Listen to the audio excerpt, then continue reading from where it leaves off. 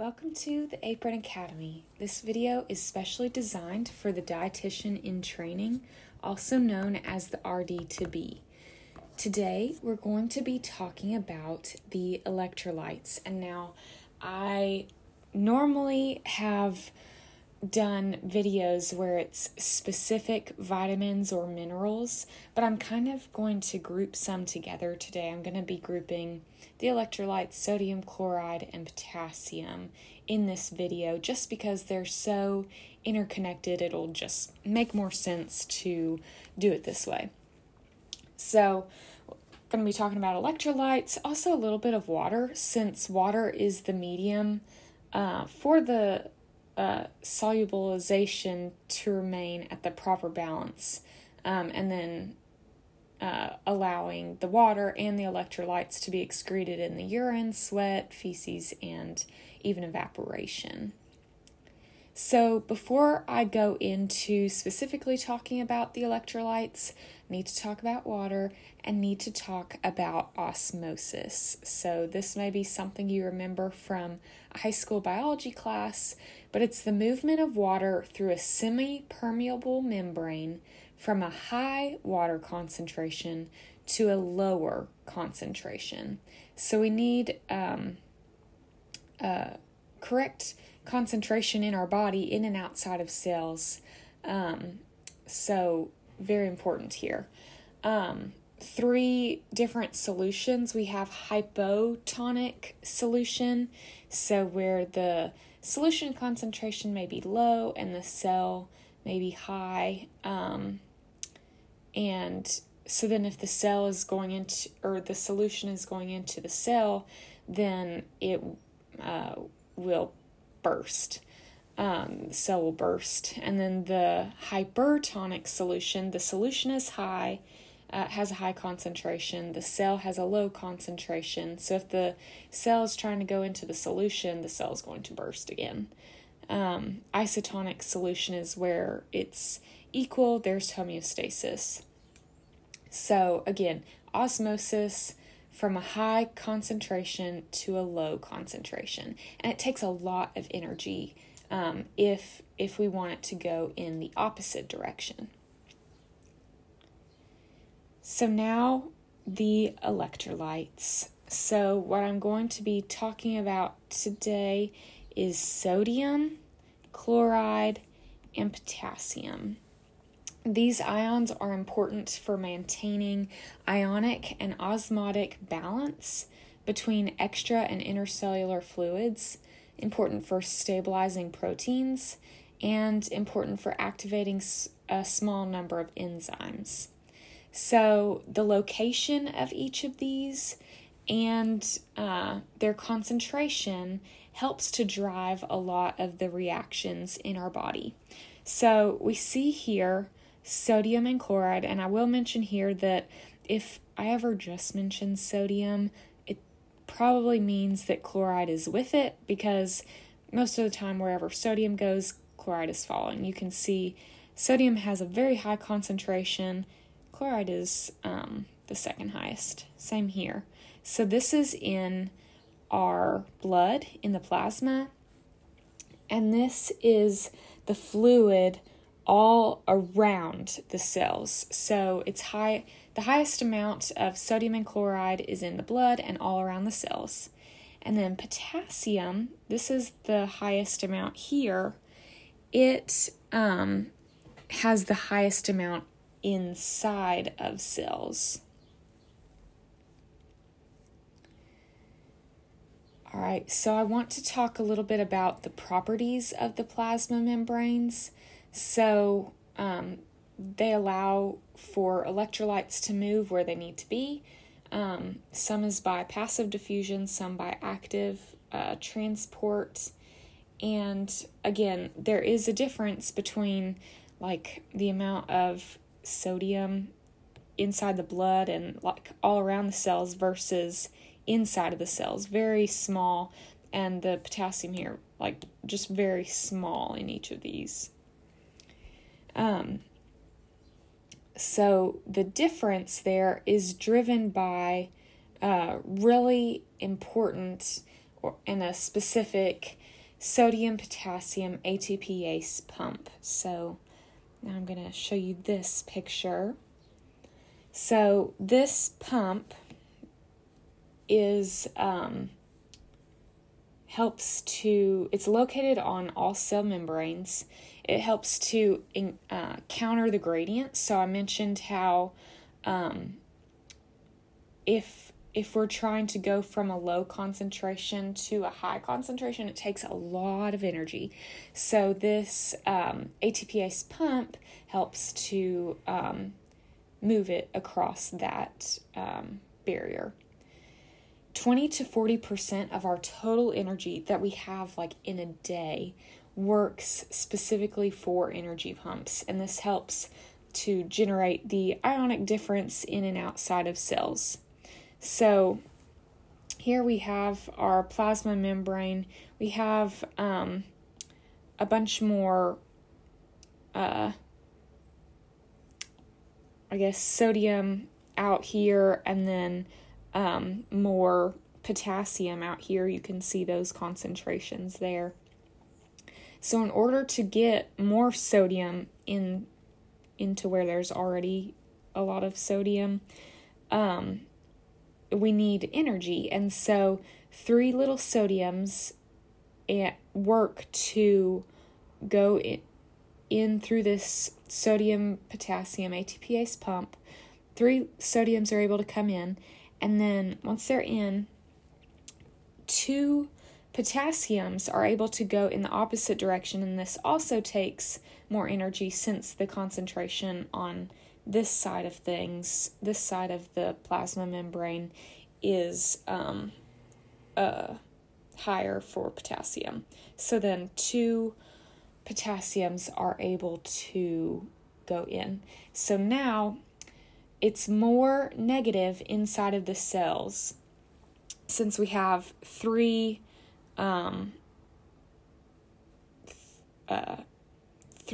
going and 3 coming back in.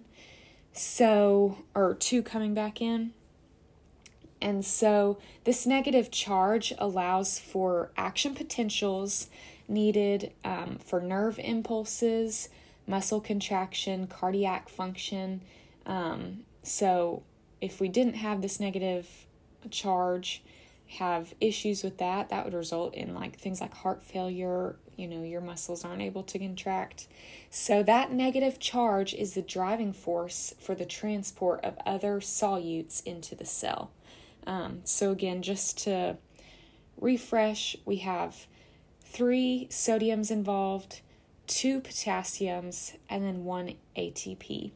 And of course, I'll plug in here that if you watched the magnesium video, we do have magnesium involved because magnesium helps to activate the ATP. All right, so now we are in the kidney.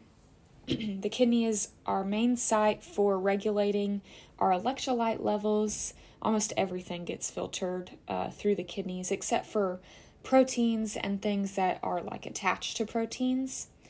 And now I've zoomed in on this orange part, our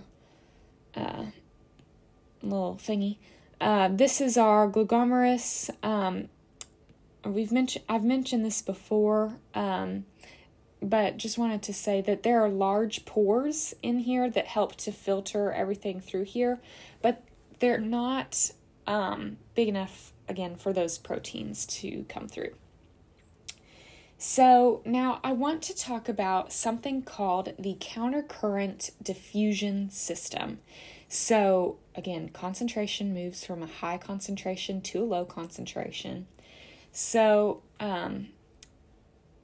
I also want to mention, so this, I have my blood in like the red color and then the light blue color, but all the blood is like surrounding this little nephron,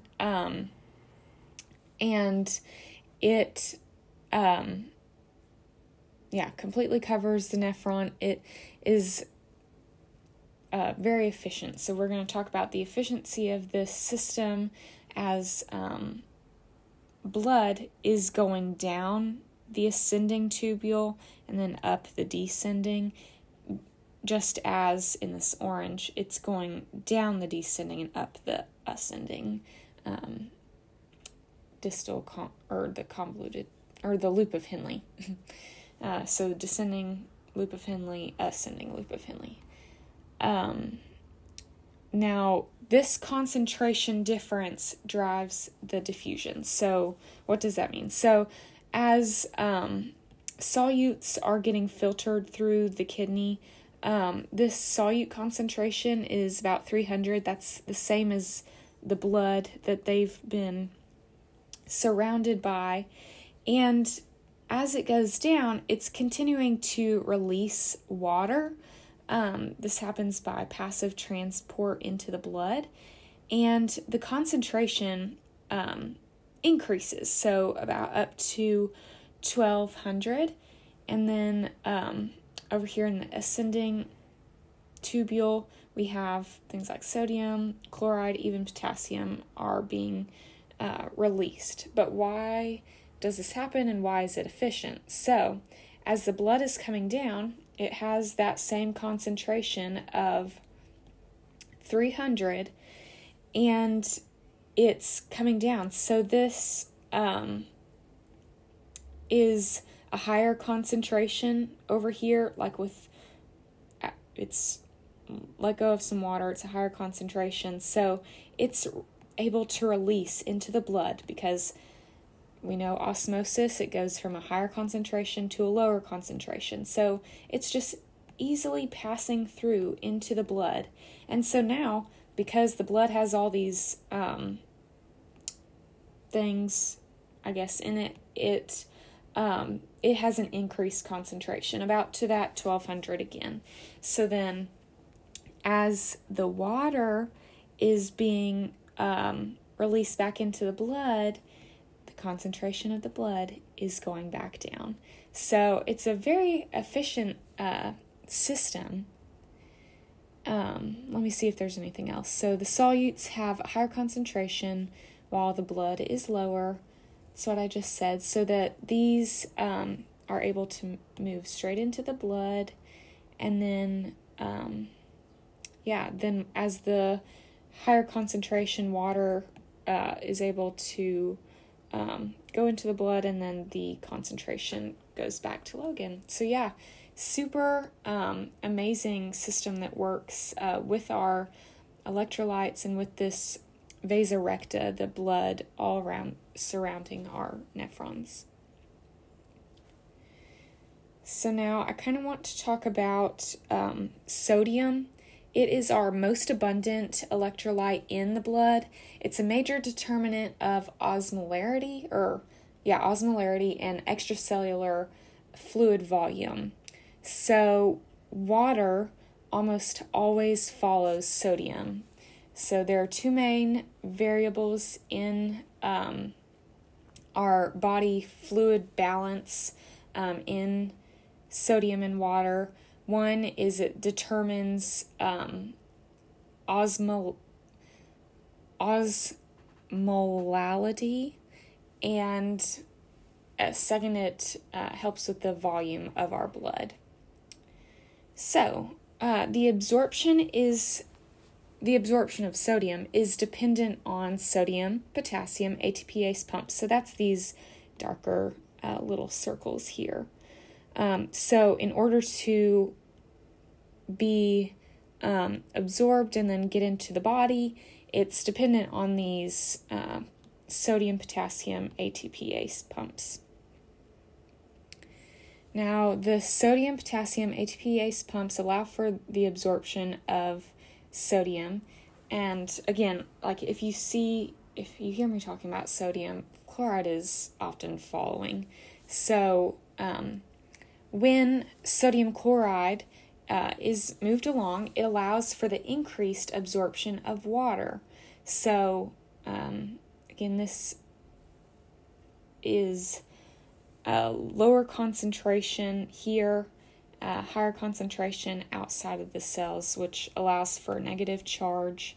And then this is true for both the intestines, so these are like intestinal cells, but also for the kidneys as it moves around because we need those sodium potassium ATPase pumps. So intestinal absorption is not as well understood. We know that it's like a passive diffusion, but just putting that out there. And now, if we do not have, or we don't have sodium receptors, we actually have pressure receptors in our vascular system. These pressure sensors are called baroreceptors, and they the pressure that they sense is due to an increased volume. So with an increased fluid volume, we would have increased sodium chloride.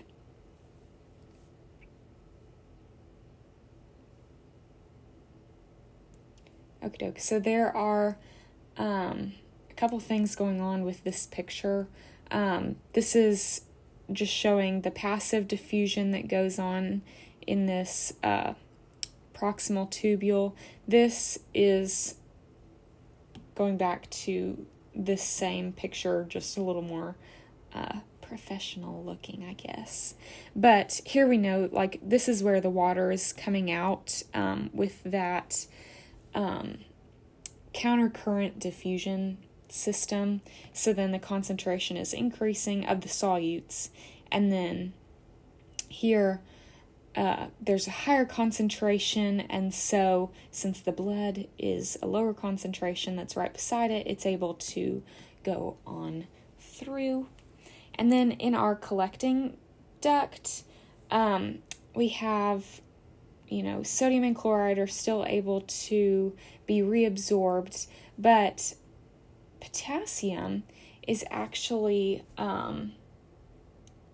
goes back into the collecting ducts so that it can be excreted. So this is the only place that we can get rid of potassium, and we do this because we don't want a whole lot just out there, because you remember, potassium needs to be inside of the cells. That's where we need our potassium. So it's all regulated at this point, and it's regulated because of this hormone aldosterone. All right. And so there are 3 mechanisms that help regulate sodium balance. The first is baroreceptors and a renal sympathetic and arginine vasopressin pathway, or AVP, or just vasopressin. Now, the second one is RAS, stands for renin-angiotensin-aldosterone system. This helps to regulate sodium and volume. And then the third one is this natriuretic peptides. So I'm going to talk about each one of these. So this is the first one. This is our vasopressin. So our baroreceptors are activated by stretch or tension. Well, I guess this is kind of, hold on the vasopressin. Talking about the baroreceptors, some are activated by stress, tension, some activated by low pressure, so that can be like our blood volume or when our fluid is low, and then some can be, can measure a high pressure, so that could be like stretch.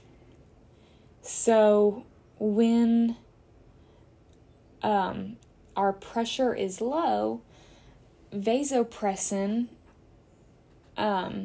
signals to the kidney to, and these are our tubular kidney cells, and this AVP is vasopressin.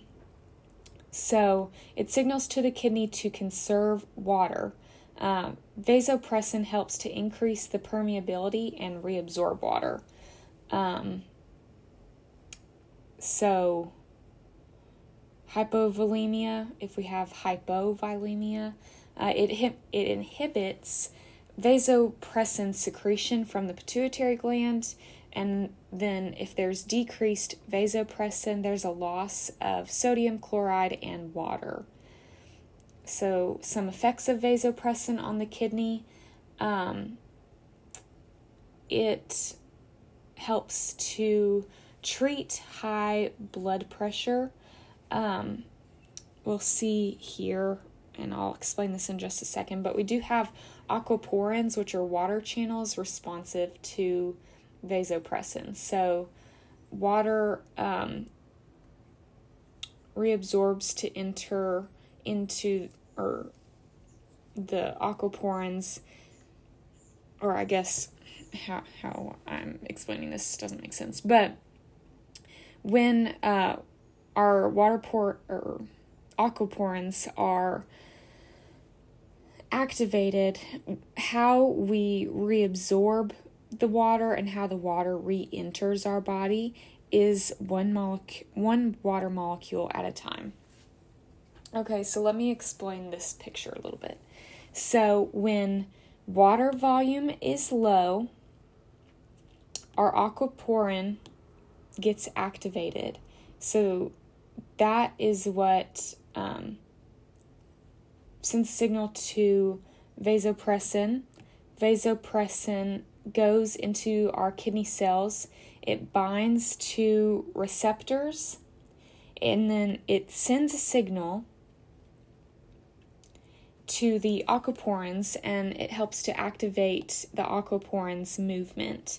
So the aquaporins, once they're activated and they start moving, they move to the cell membrane, and then water is able to come in. So as I explained that picture, that kind of explained overall what I was kind of saying all over the place with vasopressin and our aquaporins. So now this second way that sodium balance is regulated, we have our RAS, our renin-angiotensin aldosterone system. This is important for hypovolemia, so when we have low volume, and then it helps retain sodium and water. This is stimulated by our juxtaglomerular apparatus, so these blue cells, and they are source of renin. Renin is released into the blood from the juxtaglomerular apparatus, and then now I want to kind of explain this. So renin cleaves off a part of angiotensin, which is found in the liver. Angiotensin is found in the liver. Renin cleaves off a part of angiotensin. It's converted to angiotensin 1. So then we have our angiotensin converting enzymes from the lungs, or also known as ACE. So these are things like, you may remember, like ACE inhibitors can help lower our high blood pressure. And so ACE is released from the lungs, acts on this angiotensin 1, so the angiotensin 1 is converted to angiotensin 2. So this signals to the hypothalamus in our brain, also our pituitary gland, and let me see.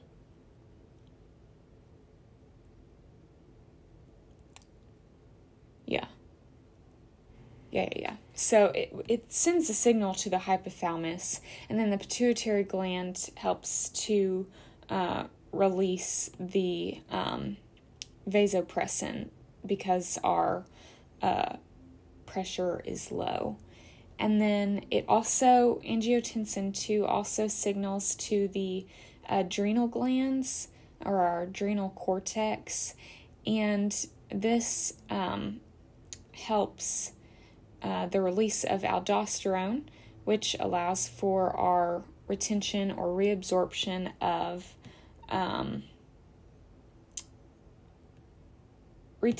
sodium, and then our release of potassium, and then out to be excreted out of the kidney. And I want to say that the baroreceptors send the signal to the pituitary gland, then the hypothalamus. The hypothalamus releases that vasopressin. Vasopressin will help retain water, and it does this by the increased amount of aquaporins. So it all is all connected. So this here is connected to this here. And now, before I move on. So the third is our natriuretic peptides. They're vasodilating, so it helps with hypervolemia, and it's produced in different places. So the three types, the A type is made in the heart. We call it ANP. The B type is called, is made in the heart and brain, BNP. And then the third type is C type. So that's made in our brain, blood vessel epithelium, heart, kidney, and that's called CNP. So ventricular distension by hypervolemia causes a release of ANP and BNP by inhibiting the secretion of aldosterone, increasing the glomerular filtration rate, and inhibiting reabsorption of sodium and chloride. This inhibits the secretion of vasopressin, and that increases renal secretion of sodium chloride and water during hypervolemia. So when we have hypervolemia, we're trying to get rid of everything. So these natriuretic peptides, that third way to balance the sodium levels in our body, this helps to get rid of all the things when we have hypervolemia. All right, so I've kind of talked about the regulation of sodium, and now I want to talk about the regulation of potassium. So with this helps with cellular distribution and renal excretion. So that's our main regulation. It's important to promote rapid entry of potassium into the cells so that we don't have hyperkalemia. So when potassium is outside of the cells, it changes concentration, there's no polarization, no activation, can lead to a bunch of not good things. So the regulation of potassium is controlled by insulin. So we also have two pathways with which it does this. So here I have my cell, and I'm going to kind of explain this. So this cell has an insulin receptor on it. That's this little square here. So with the insulin receptor, the insulin is able to bind, and when it binds onto that insulin receptor, there is a conformational change in the insulin receptor, which activates kinases and then sends a signal. So here it's kind of the fork in the road. We have 1 and 2 different pathways. So the first one, it's when it moves GLUT2 to the cell membrane to increase absorption of glucose. So our GLUT2 is already made in our cell, but the signaling allows for the GLUT4 to move to the cell membrane, which allows for glucose to come in to the cell and then able to be used. So then the second function, again, our sodium potassium pumps are already here, but the signaling moves these sodium potassium ATPase pumps to the membrane. So it's able to latch onto the membrane where it's this pump is highly regulated, and then we have our 3 sodiums leaving, our 2 potassiums coming in. So then also want to say that when potassium is excreted, it's excreted when potassium is in excess. So it's secreted in those distal collecting tubules and regulated by aldosterone. So that connects all the way to up here. So when we have too much, it's secreted and then to be released in the urine and regulated by aldosterone. Okay, and so that's how we do regulate, but what happens if we have the imbalances? What happens if we have too much sodium chloride? We're going to have lots of water. If we have too much sodium, we'll have hypernatremia, which can lead to hypervolemia, hypertension, water retention, which can lead to edema. So different conditions that we see with this are congestive heart failure, kidney failure, and this is just when we tend to have a higher end of either salt intake or different imbalances just going on. If we have a deficiency in sodium, we'll have hypovolemia, hyponatremia due to that decreased absorption and enhanced secretion. We'll also see conditions like kidney disease, have to have diuretics, vomiting, diarrhea, and dehydration. So if we have potassium imbalances, while sodium imbalances are very important and they can be very dangerous, potassium